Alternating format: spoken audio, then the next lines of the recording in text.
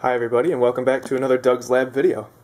I haven't made a video in a long time because I've just moved into my third year here at school, so I am in my dorm room and I don't have my lab with me, so this is kind of thrown together, but I decided to make a video because I recently found 3 of these big fluorescent light fixtures in the trash, and of course they all had working ballast in them, so that was kind of nice. So I'm going to demonstrate the properties of one of these ballasts. Basically what a ballast does is it limits the current that flows through through these fluorescent tubes up here. And the reason you need to do that is because when the gas is ionized inside the tube, it's basically a short circuit. Now this is a very fancy electronic ballast. You could simply use a resistive ballast, although it would bleed off a lot of power. But what this basically does is there's a bunch of circuitry in here that limits the current, and there's also several components which they produce high voltage spikes on these these 3 wires to start the lamps initially, and then once they get established, they provide a continuous current to flow through them. Yeah, so basically I've hooked all 3 of these together in parallel so I can get triple the current as opposed to just using one lead. This is my ground wire, and I have clipped in here a pair of 0.7 millimeter mechanical pencil graphites.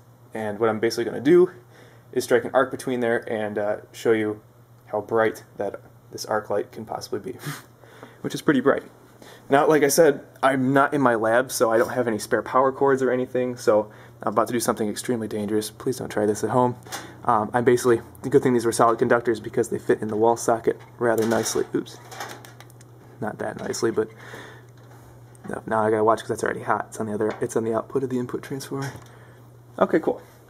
So now I've wired this single lamp up so I know when this ballast is on, but there's a separate ballast in that light that's providing that power.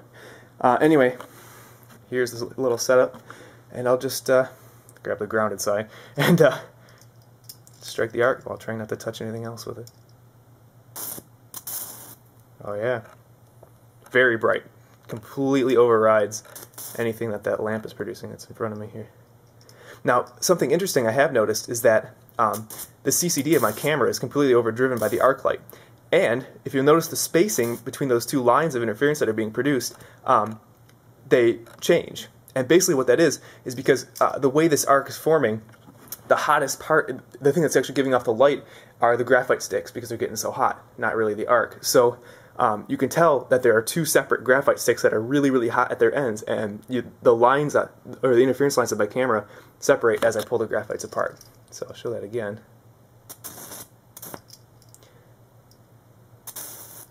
See? I can pull them apart and push them together. That sort of thing. So, kind of neat. I don't know. Anyway, let's get this unplugged because it's not very safe. Yeah, so that's been a ballast demonstration, I suppose. Like I said, I have 2 more of these, so I'll see if I can make anything interesting with them once I get them back to my lab. But until then, it's nothing but studying and maybe some of this. So, subscribe, rate, and comment, and thanks for watching.